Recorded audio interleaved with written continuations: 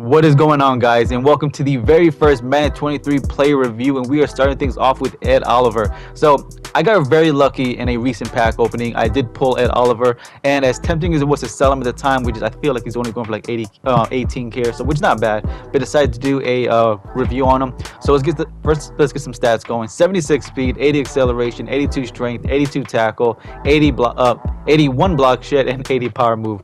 So I will say right now that if you guys have seen my reviews in the past, I've mentioned numerous times that defensive tackle and corner are probably the two hardest things to review at a fast pace, because if your opponent does not throw to that specific corner side, it's going to just take that much longer. Same thing with D tackle. So when it comes to D tackles, I'm going to be showing you guys how he does with pass rushing and how he does with run stopping. All right, now I'll tell you right now, his pass rushing was way better than his run stopping. So with that being said, let's get right into some highlights.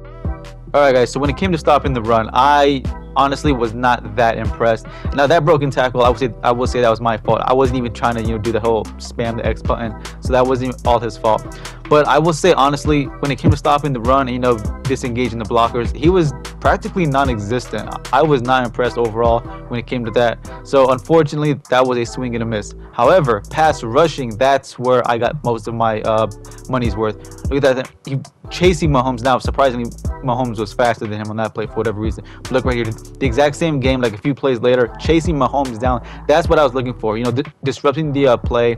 And that 76 speed does come in handy, because so many guys right now have Lamar Jackson, Kyler Murray, and so on and so forth. And look at that, they're not going to outrun too often. They're not going to outrun Aaron Donald. He is tied, I believe, for third place when it comes to speed for D tackles.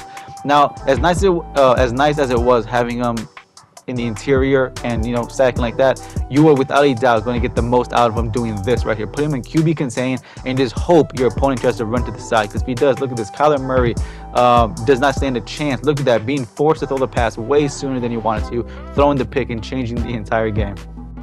And that's going to wrap up this review, guys. Like I said, it was not going to be a long video. If I wanted to get more clips, I would have had to play 5-6 more games, because like I said, for D tackles, it's just that much harder. But like I said, even I believe I played 7 games with him, and it did not take long for it to show what it is he does best. Like I said, pass rushing is what you're going to get out of him. If you need a defensive tackle that is going to stop the run, stuff the run, all that stuff, do not expect that from Ed Oliver, from what I could tell. If you need someone to chase down fast quarterbacks or just get pressure in general, this is your guy. He's only going for like between 16 and 18,000, guys. That's not really that bad considering. As of right now, he is one of the better D tackles in the game, so I would recommend getting him if pass rushing is a need for you. But guys, with that being said, I will be cranking out as many play reviews as possible. I got like 4 players I'm reviewing at the same time. So guys, for those of you who stuck around, I really appreciate it. And guys, hopefully this becomes a much better Madden season than the previous Maddens. But anyways, guys, thanks for watching. I'll see you guys very, very soon.